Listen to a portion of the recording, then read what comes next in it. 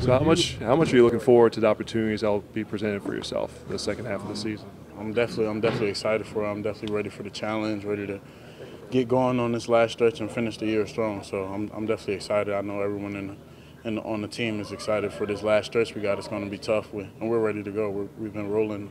We've had a good past 2 days of practice, and we're ready to go. When you look at Dallas's front seven, what jumps out at you about them? I mean, they're a tough group.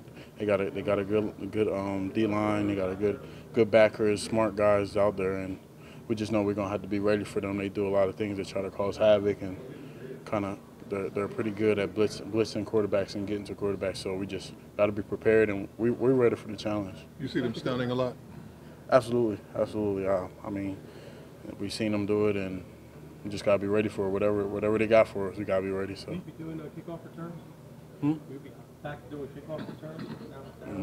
You know something I don't think so. I don't think so. I know you guys have been playing without him without a while, but how does your role increase with Darren Sproles not on the field? I think it's tremendous. It increases tremendously for all of us because he's kind of that third down guy who's mostly today. It would have been a lot of reps by him, and he's the guy who's very experienced in it. He's great at doing it. He's great with his eyes. He's great with communication with the line, and that's sort of his role and what he does great for us. So we got to step up now that he can't do it. We got to be the guys who do it great, who do it just as good as him, and no drop off. And it's a tremendous challenge. But he helps us out tremendously with him not being on the field. He helps us get our eyes in the right place, and it's a big shoes to fill with Sproles out there. But we're stepping up to it, and we're going to get our job done. Wendell, growing up here, what were some of your favorite memories of the Eagles-Cowboys rivalry?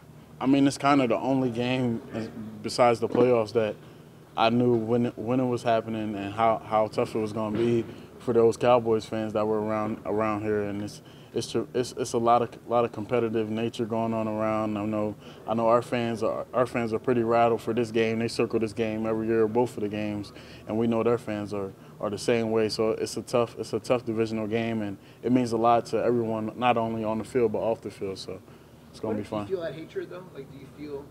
Growing up. I mean, I felt it since I was young. When we say Eagles to Cowboys, they got this look on their face, and when they say Cowboys to us, we got a look on our face. So, what exactly happened with Darren yesterday? Did you see when he reactivated it? I don't think I'm supposed to talk about that.